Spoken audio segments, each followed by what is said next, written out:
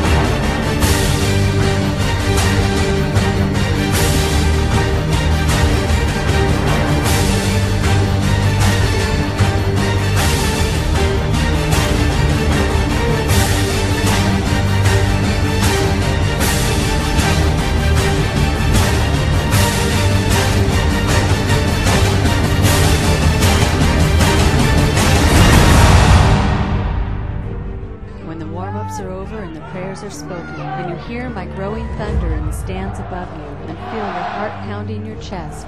Listen for my voice when you run onto the field. Behind the frenzy of the deafening roar, I will tell you something in a whisper you may miss. You are my sons, and I am proud of you for the way you wear the green and the yellow, for the way you have stood up in the face of adversity, and the way you have fought tooth and nail to win each game. I am telling you that you are my sons, and I love you.